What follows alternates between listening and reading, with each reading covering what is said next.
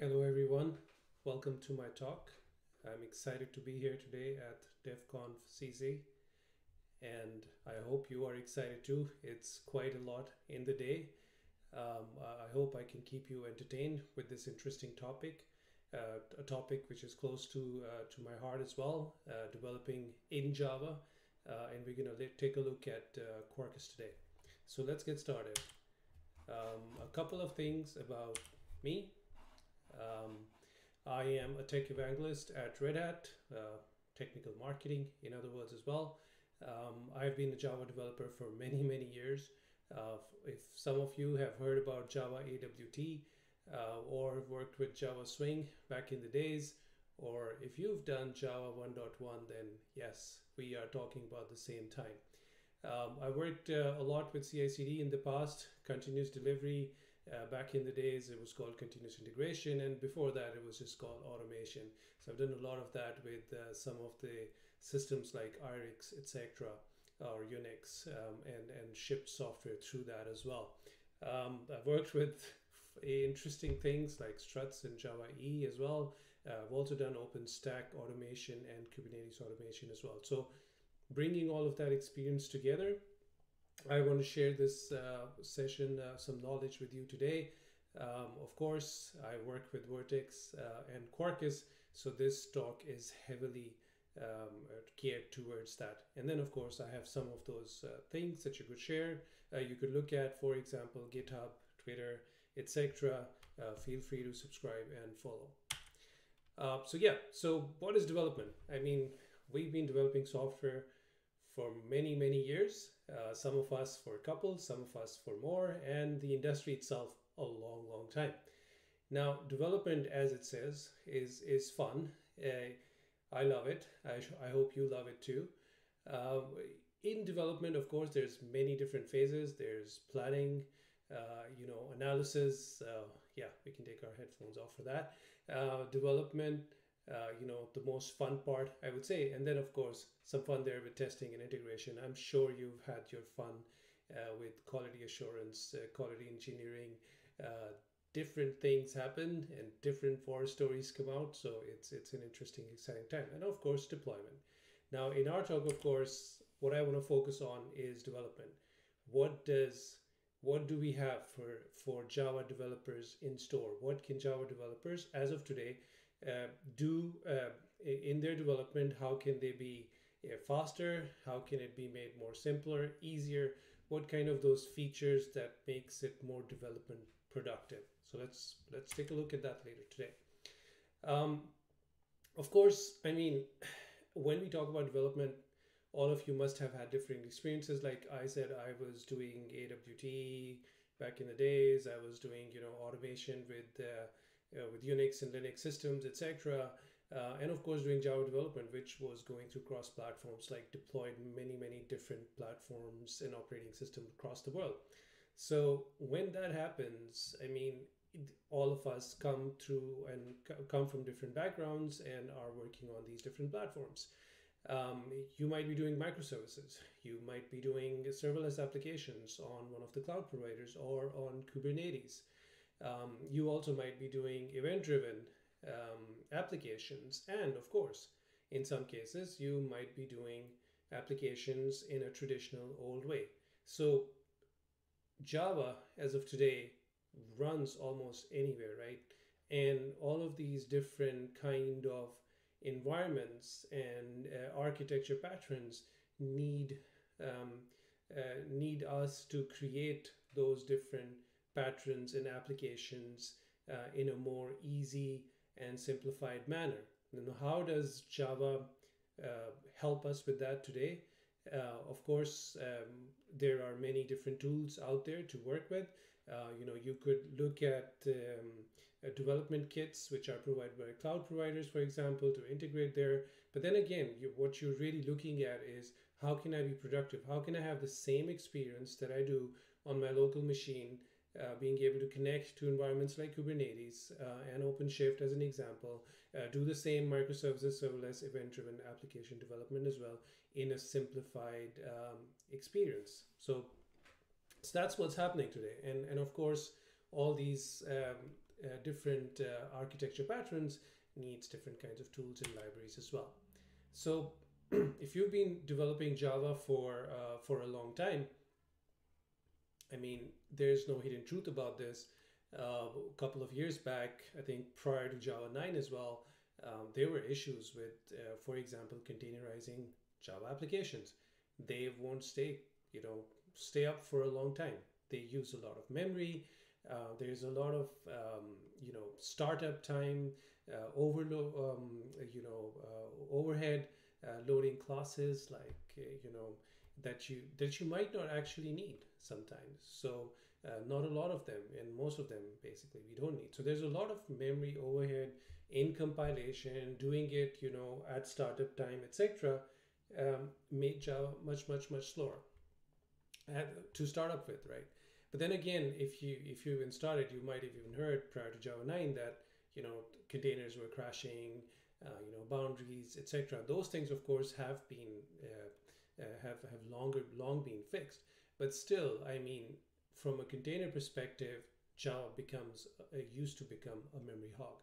So that's the truth that was out there. The heap would get bigger and bigger, and of course, that would create challenges. Now, the challenges, of course, are there because Java was created in a different context of time, where we were looking at big machines and deploying a lot of applications in there as well. So if I just kind of quickly go back, what I would say is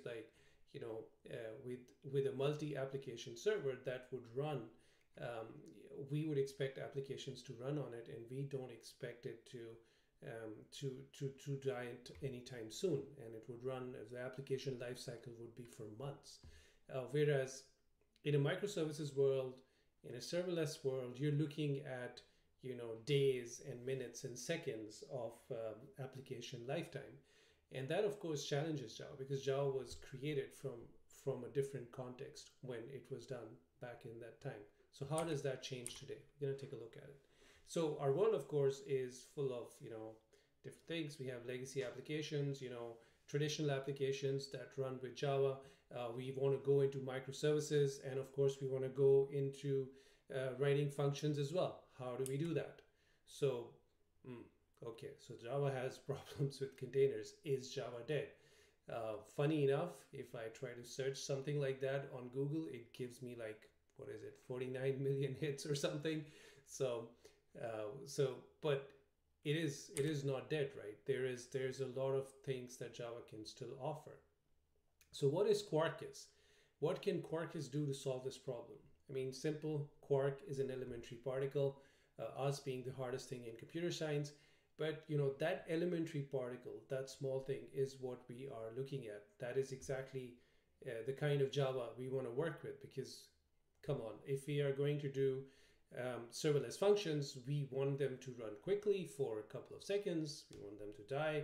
And then, of course, we also might want them to scale, and we do not want to wait for that to scale. We want it to be fast, efficient, whatever kind of library we use, we want it to be quick and does the work.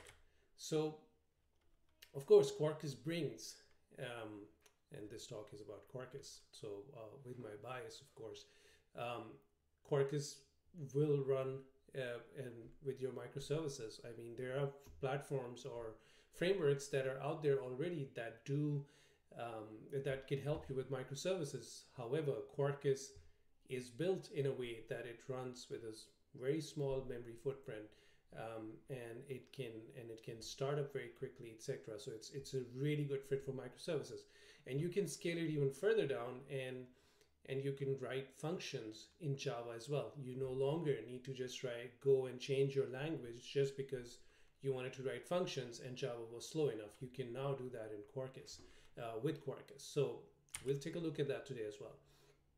So let's take a bit more detail, right? I mean, what does Quarkus really do? Quarkus has, works with GraalVM. Quarkus has a JVM mode. So there's a native mode, which is the GraalVM mode. There's a JVM mode, which we can run, let's say, with OpenJDK. And then there's traditional cloud native stack applications as well, right? Traditionally, how you would write your microservices. So this, for example, is a very, very simple example of a REST application. Here you would see, hey, the traditional stack just to print a hello world endpoint takes about 136 megabytes of your memory. If you look at Quarkus and JVM, it's 73 megabytes. I can trim that even further down with Graal and native to 12 megabytes. Now, of course, these are different use cases when it comes to native and JVM, but then with JVM, even you see almost half of the time is improved. So there's a lot of optimizations that Quarkus is also doing. Quarkus is, supersonic. It is extremely fast as well, to sub-milliseconds. If I was to look at a simple REST endpoint doing Quarkus with Quarkus native, it's almost like 0.016 of second. But then again, of course, if I do JVM, it goes up to 1 second only, not 4 seconds or 5 seconds or 10 seconds. It is a much more faster runtime. So imagine you want to bring up your serverless function, which is really small, does a certain thing, goes out, calls a specific API, does some processing and finishes it up. You're looking at sub-millisecond times here. So it's not extremely, it's not slow, it's extremely fast. You could write your microservices with Quarkus.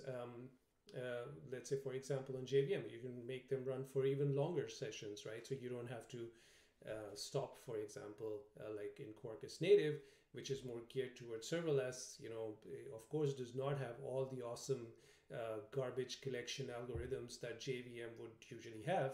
But then you could choose JVM, and even in JVM, it's less than a second that it starts up, for example, and uses an extremely little time of little amount of memory. Then, of course, let's take a look at a REST plus CRUD application. And in a REST plus CRUD, so simple, create, update, delete kind of application using a database at the backend, you're looking at Quarkus native doing, again, sub-millisecond startup times, whereas Quarkus JVM goes a little bit higher, goes up to 2 seconds. Of course, there's database connections, etc. All of that comes into play, but Quarkus still has optimized runtime for that on the JVM. And with the cloud native stack, again, that goes to its double amount as well, which goes up to almost like 10 seconds. So you're looking at a runtime which is giving you extremely small size, at the same time giving you some extreme performance as well. And that is what Quarkus brings to the Java world. So what is Quarkus? Supersonic subatomic Java, as we say it, it's a Kubernetes native Java stack. Kubernetes native means that it literally is geared for Java to run on Kubernetes, for Java to run as serverless functions, for Java to run as microservices, and for Java to perform in these environments just like any other language, and even better in many cases. And it's tailored for Graal VM and OpenJDK hotspot as well. So it's not just about that it uses native Graal VM functionality, but it also optimizes with OpenJDK as well. So you can still run, like I said, with JVM mode, and you can still get optimizations in there as well. And again, it's crafted with a lot of awesome libraries as well. Like, for example, if you were working with integration code with Camel, you have Quarkus Camel as well that you can use to write all your routes and patterns that you're used to in your integration. You can do that too. So Quarkus has some awesome libraries there, and we're going to take a look when we get to the demo part as well. So this is how our world looks now. I mean, it was a bit different a couple of slides ago, and it should be different now. Now we have our Java mascot everywhere. It's in our microservices. It's running some of our legacy code, and of course, it's also running the functions. Now, of course, legacy code or traditional application server style applications, that's not what Quarkus is fit for, but Quarkus is definitely fit for microservices and serverless. So more on the right-hand side than on the left-hand side here. So perfect, awesome. Let's get into our demo. So we're gonna switch my screen here. Give me a second. Okay, So my environment, hopefully you're able to see this as well. So what I'll do is that, of course, I have a project already created, which is D2. And I'm using IntelliJ. You can choose any tool you like. So typically you could just go in here, say, hey, create me a new module. And in your module, you can say, I want to create a Quarkus module, and select your extensions, etc., etc. So that's one way of doing it. It's part of the IntelliJ plugins as well, so you can use that. You could also go, for example, onto the browser, and if you went to the browser, let's just do this. If you went on the browser, you could go on something like code.quarkus.io. And on code.quarkus.io, you could also select whatever kind of extensions you want. You can search them, for example, select them, and then of course you can download that or push to GitHub as well. So that's also kind of cool that you could do that. I am not going to do that today. I will be working more on using something called the CLI. So Quarkus has a CLI, which I have installed, of course. And what it does is it has a couple of, let me just show. It has a couple of parameters. You can create your application, you can build it, you can add extensions, etc. So it's quite user friendly in that sense. And I'm quite used to, since I run on a Linux machine here, I'm quite used to running Quarkus through CLI as well. So I'll just say Quarkus, create, let's say D2 was working, let's say D3, right? So I create demo 3 here, and it's going to go and create from code.quarkus.io. It's going to create an application. Now, simply, of course, I'm using IntelliJ, so I'm just going to say, hey, just drag in this this module for me, and we're going to do that. D3, okay, finish. I can just do that here as well. Oh, okay. Did I just, oops, yes, I made a mistake. Let's do it again. Let's create Quarkus create D3. So I just had to change my directory. So now I have my demos. Just gonna do that again. Import my module. I was wondering why there was an extra one there, but okay, never mind. And maybe just in case, I want to delete this one. Okay. Delete. Perfect. So just to keep things clean. Okay, so I have D3. So let's go in D3. And in D3, so I've created this application, through CLI. Now I could do Quarkus extension list, and it's going to tell me which extensions already exist. So it says Quarkus REST Easy already exists. I can say Quarkus dev, and it's going to start a local Quarkus session for me to start developing code. So usually, if you were developing in Java, you would be you would run something, then you would try to compile it, then run it again. What Quarkus does is something called live coding. So you can see it says here, live coding is activated.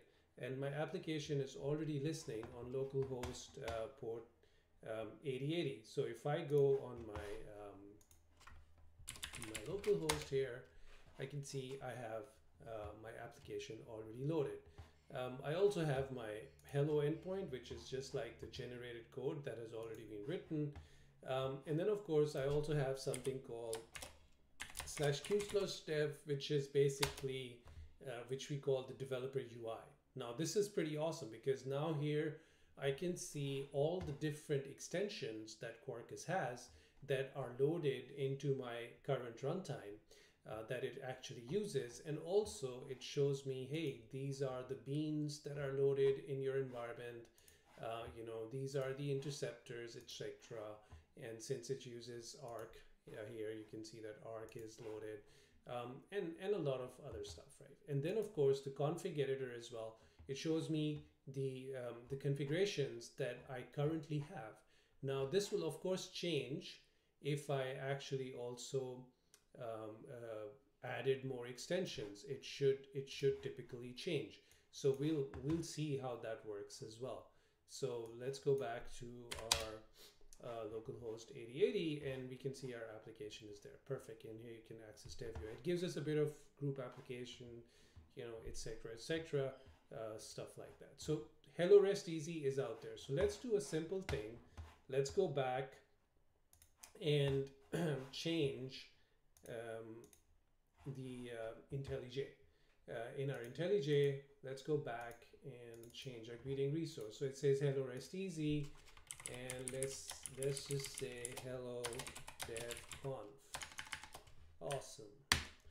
And then we just go here, click, and here it's live reloaded everything. So you're actually coding on the fly, doing the stuff in Quarkus as you go along.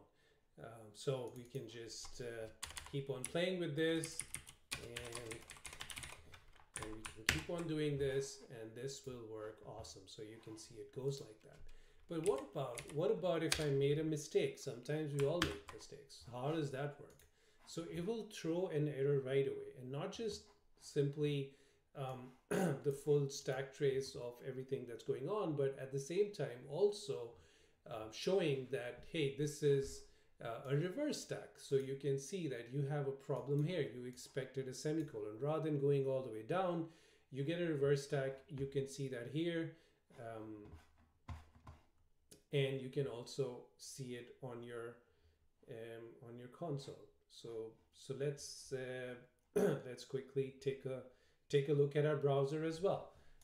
So if I go on the browser, I do the same thing, and you will see that yes, I have exactly the same problem.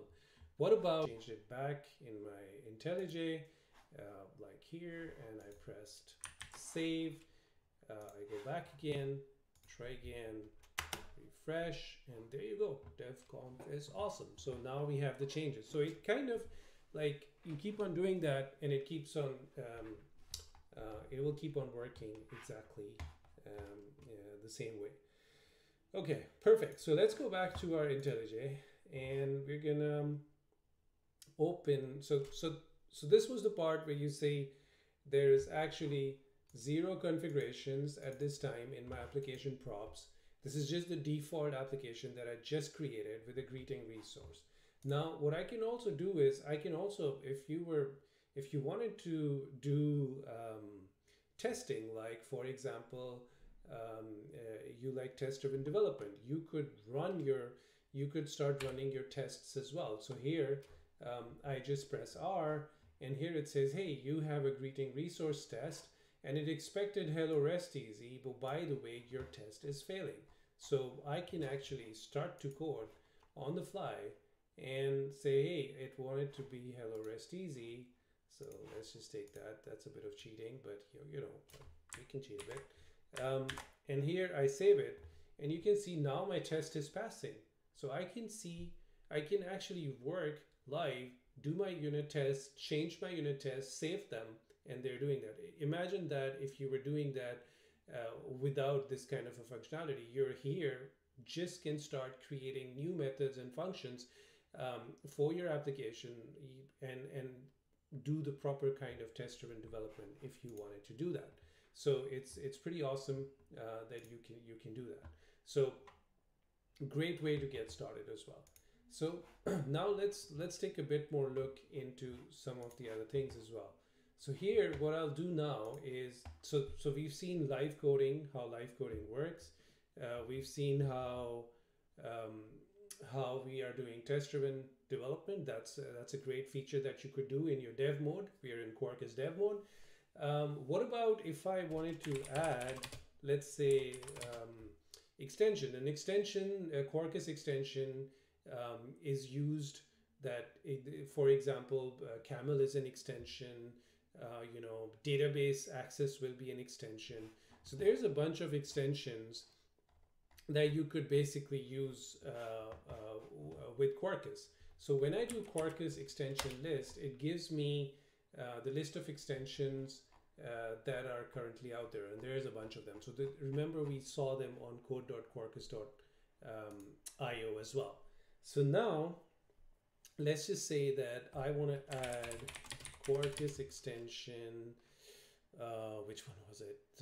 Let's add Hibernate. So I add Hibernate on Panache. I will add Hibernate Validator, and then I want a JDBC Postgres SQL database. So one thing I just want to make sure that there is no Postgres SQL database in my system at the moment. Let's just stop that just to make sure of that. And you'll be saying, oh, why is he stopping the Postgres SQL database while he's adding it over here? So I'll tell you why. So so I add this extension over here, and of course I'm in the wrong directory on stuff. Now I'm in the project, and of course I added this here. So now if I go back to my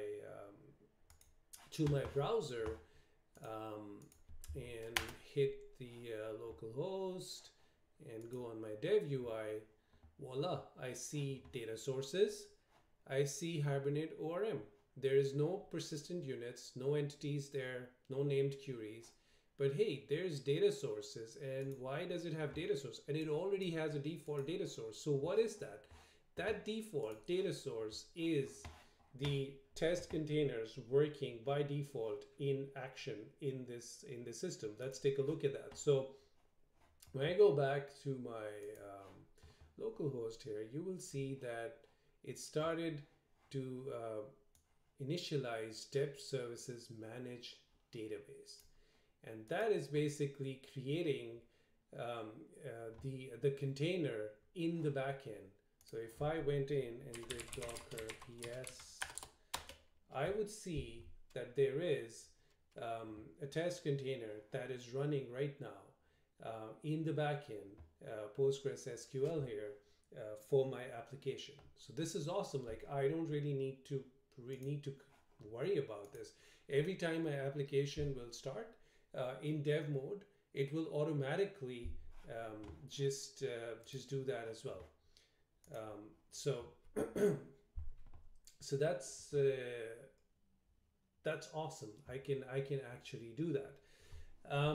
Let's take a look at application properties. There's nothing in the properties, and you know, my database is just running by default, which you can see over here. If I go back now and try to create, let's just try to create a new entity. I create a to-do entity here, and what I'll say is that it's an entity, so similar to what you might be familiar with. Okay, let's see, where's my imports? Oh, somehow seems like Maven hasn't picked up. Let's see if that works. Yeah, there you go. Extends Panache entity. Now there's Panache entity and Panache entity base. Panache entity base gives you so Panache is a framework which is quite cool, which gives you these possibilities to work with these. You know, you could use your active repository patron if you wanted to. You can statically call the methods, but it's an awesome tool for running with your Hibernate applications, and kind of takes care of all this glue code that you will usually need to write. So in my case here, let's say I take my to-do application, to-do Pojo here that I just created, and I'm gonna just maybe create some you know, simple, let's just say in my to-do I have string title. I want to make sure that this title is not blank, since it's the main title, and I also want to make sure that this column is unique, right? So give it a property which is UNIQE equals to true, right? So I have that. Then of course I want to add maybe an order to this. Now order is a fun thing because order is also something that is in the database. So the database, we can choose a different name, and we just say, hey, our column will be called ordering instead. And then of course Boolean, I choose completed, whether my task is completed or not, and then maybe so here I will save this. And what about if we actually add some helper functions, just add some static helper functions as well.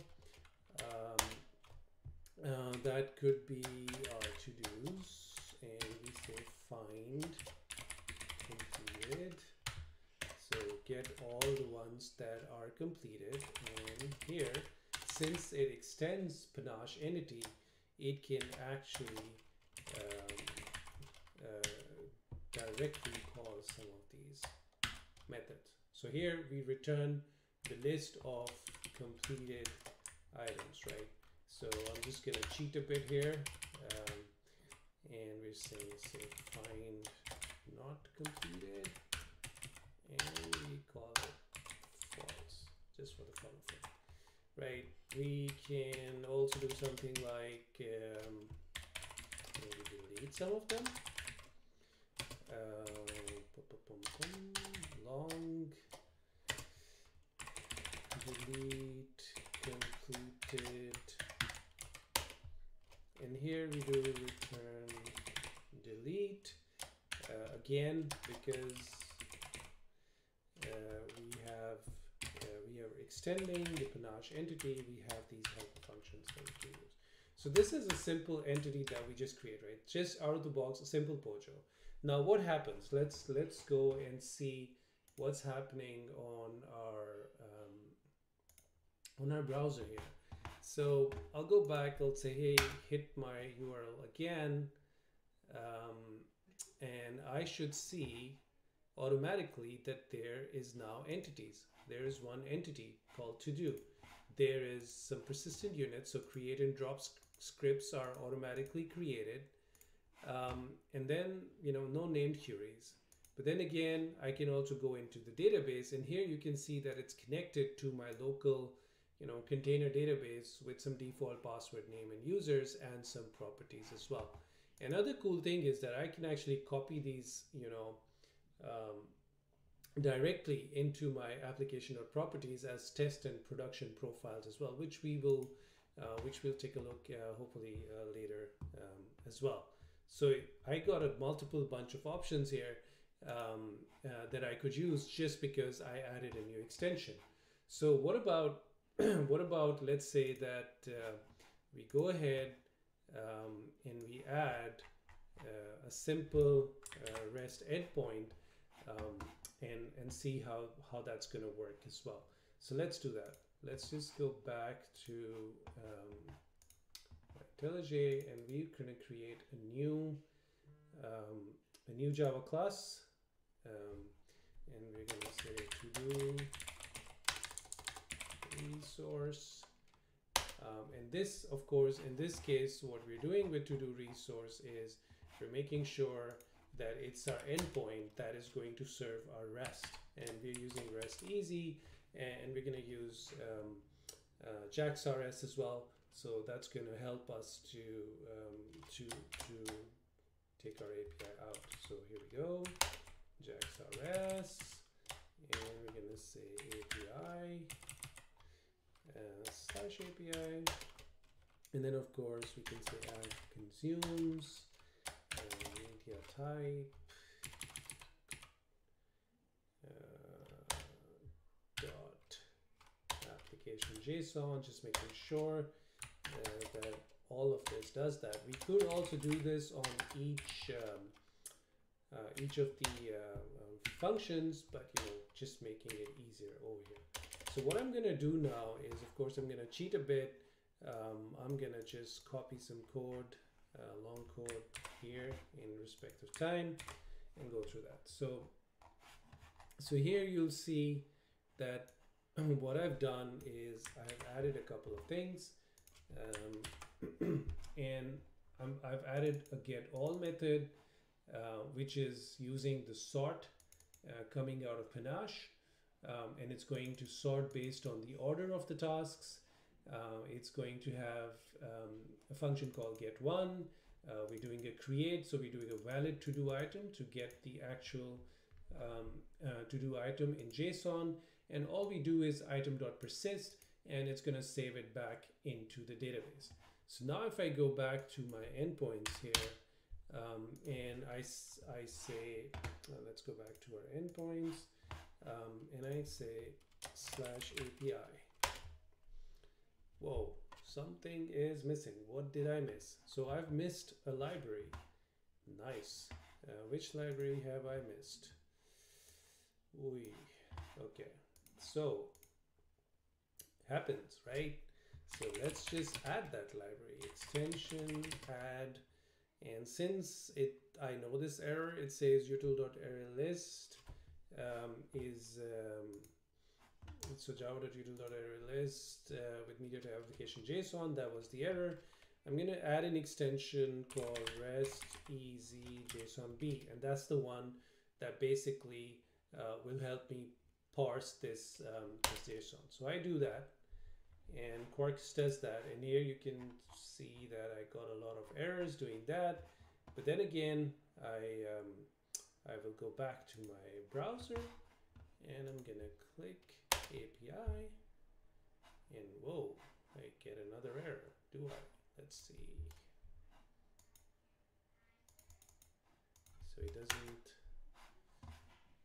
doesn't like message body writer. Okay, did I miss rest easy? Rest easy should already be there. Let's try this again.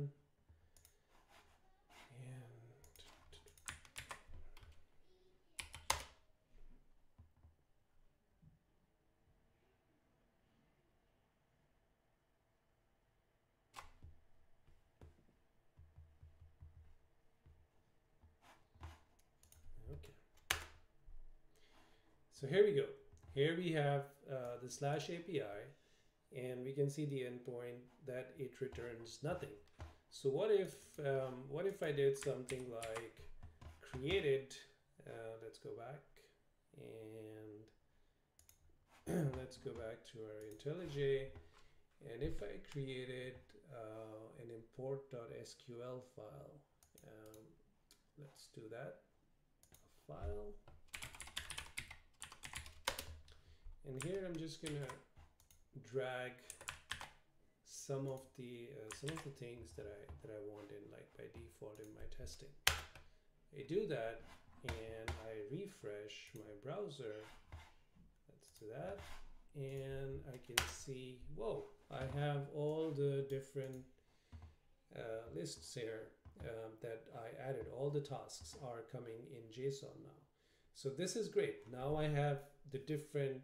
You can see how live coding is working. I can do all of this on the fly and making all the changes as I go along. One thing that we want to do now is also look at remote dev. So you can do all of this, but then you can also do this remotely in Kubernetes, since it's a Kubernetes native stack, right?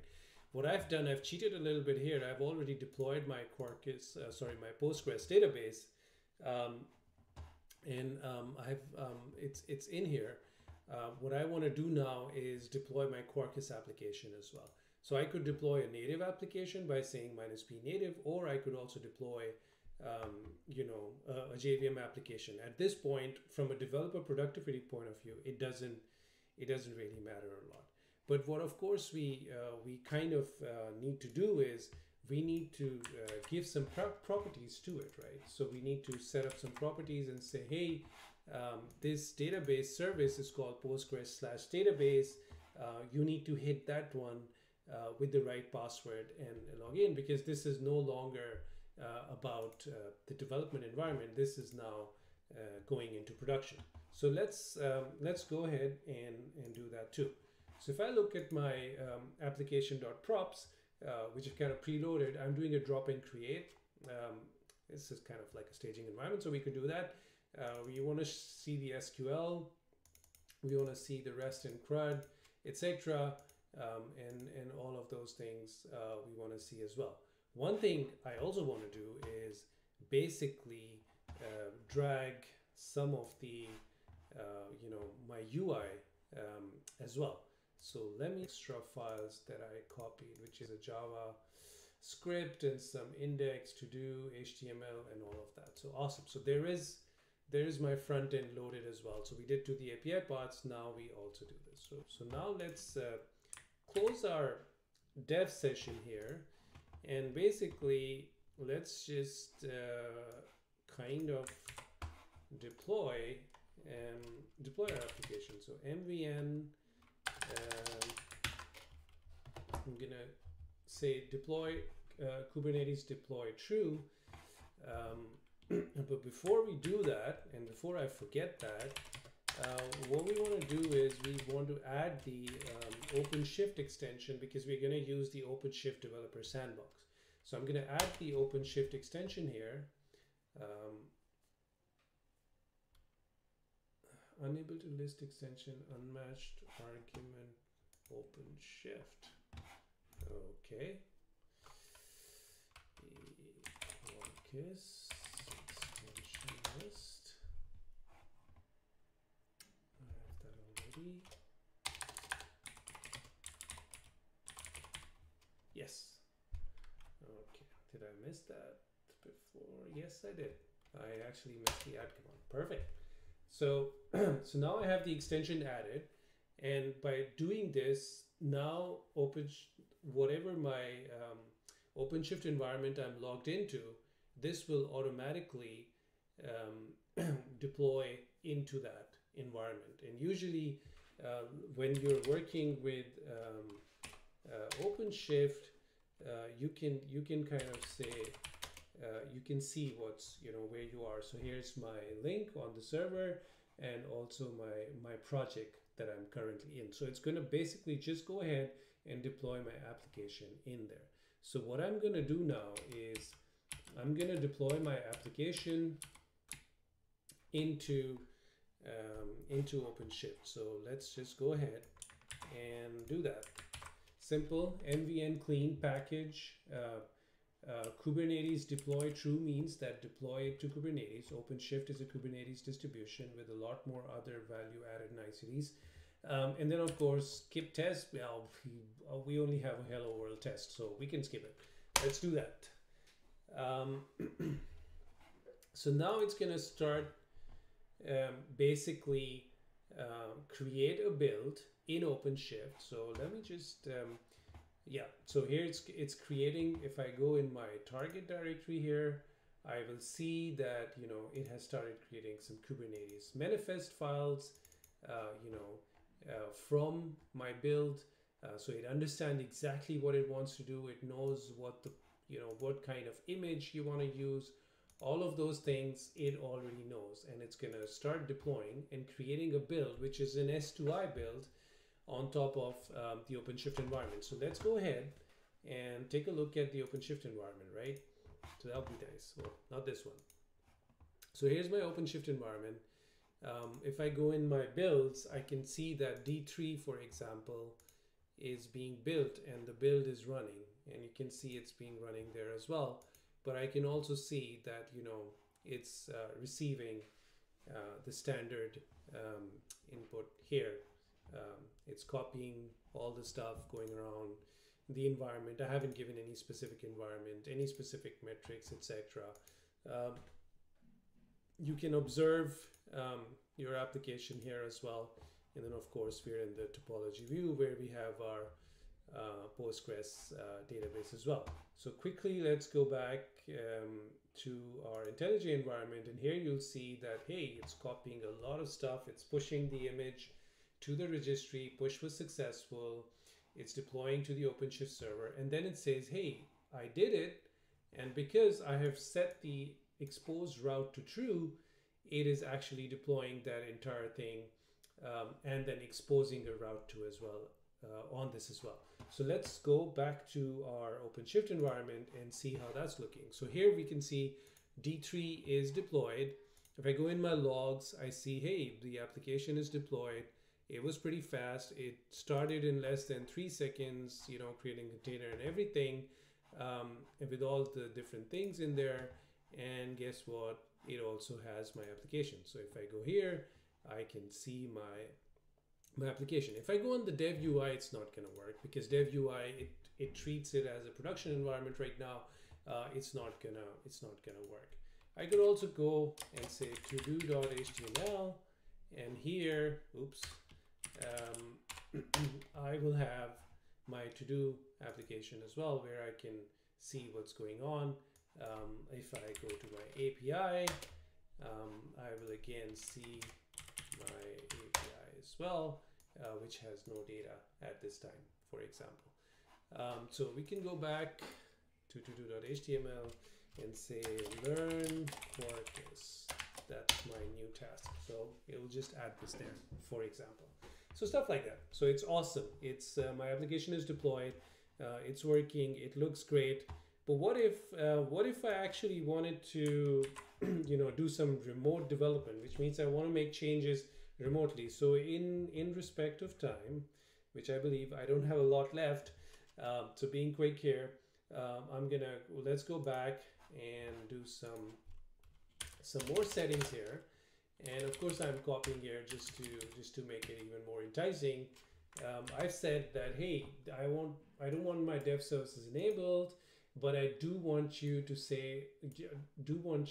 launch Quarkus in dev mode, which means that it's going to add all the easiness for me to work remotely from this machine directly into my Kubernetes environment, which is also pretty awesome. And I'm also telling it that this is my application, which actually is not. So let's change that. Oops, copy, easy copy, please. Nope.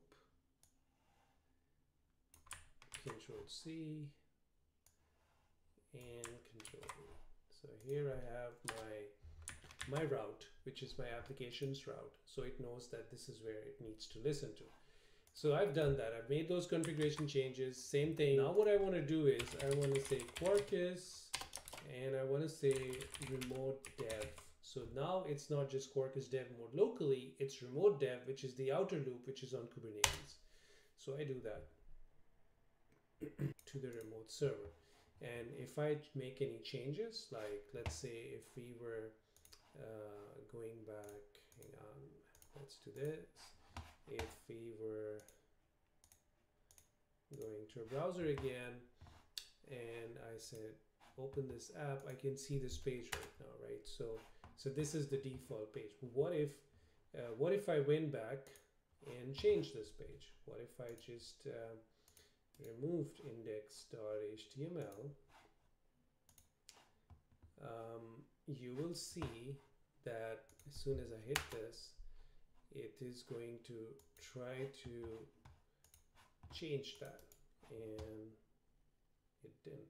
Okay, anyways, so if I hit hello here, it does that too. Okay, perfect. And it's going to try to hit that. So index.html comes there, but what I'll do is I'm going to rename my to-do HTML to be the main index page here. Awesome. And now when I hit the index page, it's going to basically send that out to the application.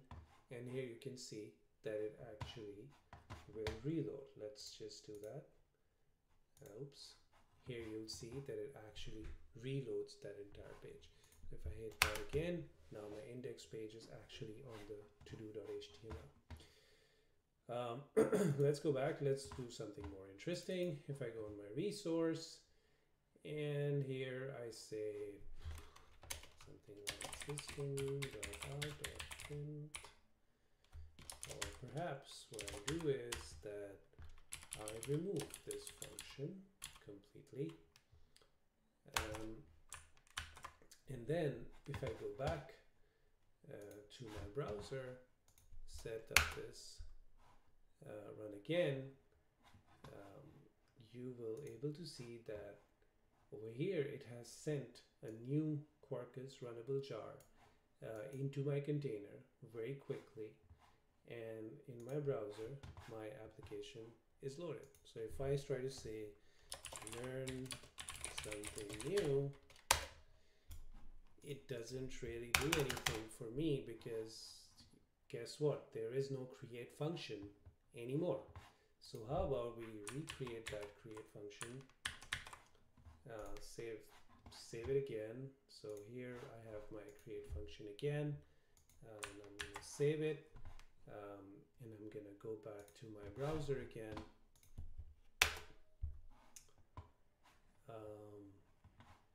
and here if you go back and see in IntelliJ as well that it has actually sent all those details there, which means that if I learn Quarkus reactive today, that will go in, and now I have something that is working. I can say is you should start the Quarkus project on GitHub. That's done. Visit Quarkus website, get all the active projects so you can see all of that is working. So that's a little bit of prelude into the different features with Quarkus, with dev services, etc. So let's just go back to our presentation there, and let's talk about that to finish it up. So what we've seen so far is that you can easily have the different configurations, simplified. Something that I did not show though, but like in respect of time, but happy to talk about it later, and is where you can actually copy your configurations through the dev services console as well. So there's the dev services UI in the dev mode gives you all the different possibilities and configurations that you can copy off as well if you did not know them, for example. So good productivity features there. The configuration, as you saw, is extremely minimal. You get the reverse stack trace too. You get all the different extension views in your dev services UI, developer UI. You get your test containers integrated by default. So if I was to add any other database, for example MongoDB, or if I was working with Kafka streams, all of these will also be easily usable. Or if I was using something like the Keycloak project, that will also get loaded and easily doable through the dev services as well. Awesome developer UI. Continuous testing, we also saw that easily able to test applications. If you're going towards TDD, does some great work. Remote dev with Kubernetes, like we just saw it right now with some basic functions, but you can do like pure live coding with that as well. And then of course you can deploy microservices or functions onto Kubernetes as well. So that was a small demo for you to kind of get inspired, and hopefully you will like it. One of the other things that Quarkus also does, it has a reactive core, and that's why it is so performant too.